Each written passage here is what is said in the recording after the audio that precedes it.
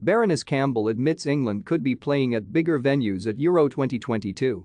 Baroness Sue Campbell has conceded that the Football Association could have chosen bigger venues for England's Euro 2022 campaign after the hosts' 3 group matches sold out by 20 April. "Yes, that might be a learning that we'd have to look at," the FA head of women's football said when asked if England should be playing at Wembley or stadiums closer to that capacity.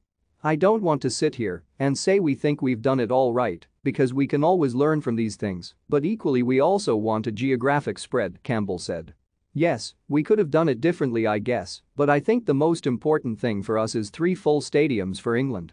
England opened the Euros at Old Trafford on 6 July, which has a capacity of 73,200, before playing their second and third group games at St Mary's in Southampton and the Amex Stadium in Brighton, venues that can accommodate 32,505 and 31,800 supporters respectively.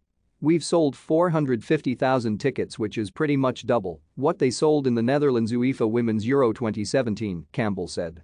The capacity put together in all of the stadiums is 725,000, probably in the end we will sell over 250,000, maybe a little more. So there is still capacity there. So it's how you balance the England games, which everybody wants to go to, with the reality that the other matches, however good they are not going to attract a full audience. So, did we get the balance right? We will look at it again, but you've got a big stadium opening it, you've got a big stadium closing it off, we think we've got the balance about right."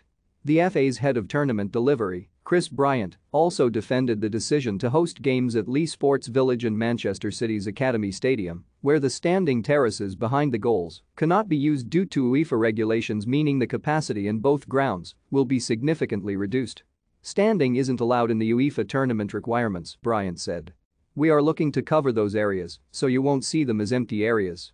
That's a tournament requirement, we need to respect that, and we were aware of that when making the choice of this stadium as well. We'll do the best we can in terms of look and feel, but that's the situation we're in.